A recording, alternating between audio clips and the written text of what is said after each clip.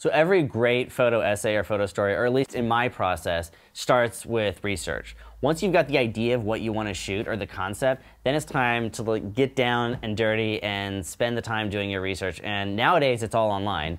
But the more informed you are about the topic that you're shooting, the better your pictures are going to be. Because you're going to come up with ideas that you never had before.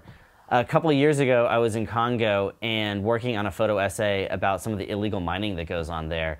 And once I started doing research and looking at maps on where some of these mines were and some of the organizations that were controlling them, I got all sorts of new ideas of what kind of images I needed.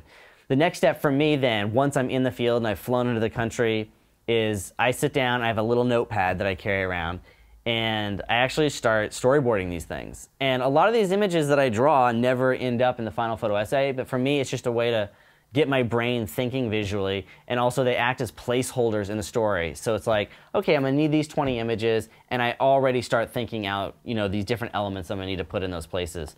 And like I said, those elements will change.